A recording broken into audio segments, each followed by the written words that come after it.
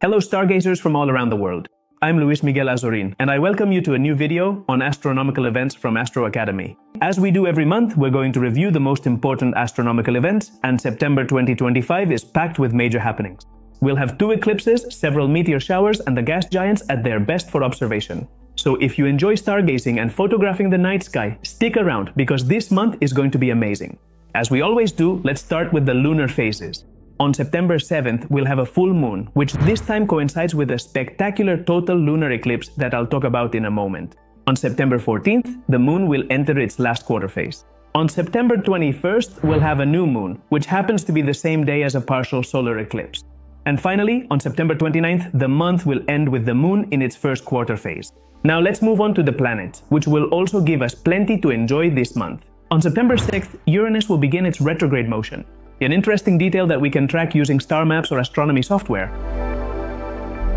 On September 16th and 17th, the moon will approach Jupiter and the Beehive cluster, creating another great opportunity for binoculars or small telescopes. On September 19th, we'll witness one of the month's most spectacular phenomena, the occultation of Venus by the moon.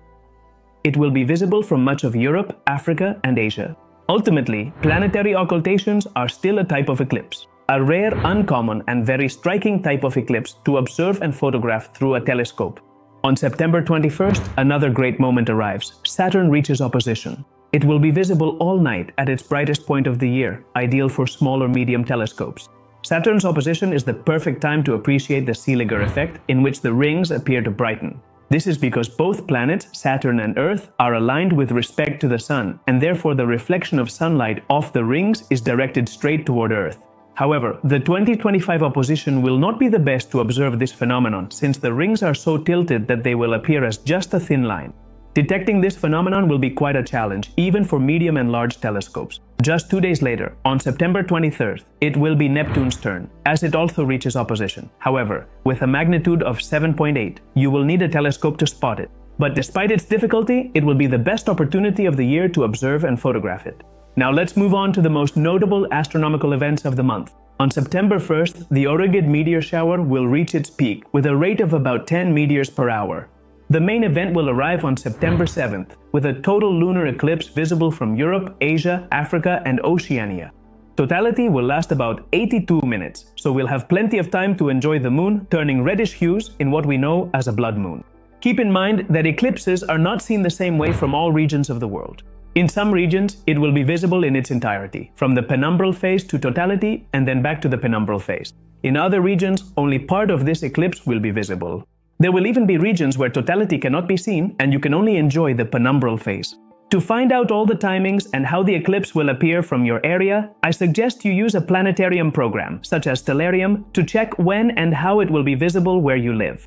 On September 9th, we will have the peak of the Epsilon Perseids, a modest meteor shower with about 5 meteors per hour, but it might surprise us with something special. On September 12th, the moon will occult the Pleiades cluster, a very attractive phenomenon to observe with a telescope or binoculars from regions of Europe and Asia. September 21st will be a very special day because in addition to the new moon and Saturn's opposition, there will be a partial solar eclipse visible from Oceania and Antarctica. I'll tell you the same thing I said about the total lunar eclipse. If you are within the area where this partial solar eclipse will be visible, use a planetarium-type program to check when and how it will be seen in your location. And above all, be very careful when observing the sun. Observing the sun improperly can cause irreversible burns and total blindness. Always use certified solar glasses and filters. And if you have any doubts, always rely on professionals or experienced amateurs. On September 22nd, we will have the autumn equinox. This day marks the beginning of autumn in the northern hemisphere and spring in the southern hemisphere, and is characterized by having a day and a night with the same number of hours. Would you like to capture one of these powerful astronomical events forever? Here are some tips to help you do just that. The total lunar eclipse on September 7th is perfect for photographing with telephoto lenses of 200 mm or more. Use a medium ISO sensitivity between 800 and 1600 wide apertures and exposure times of 1 to 3 seconds during the total phase.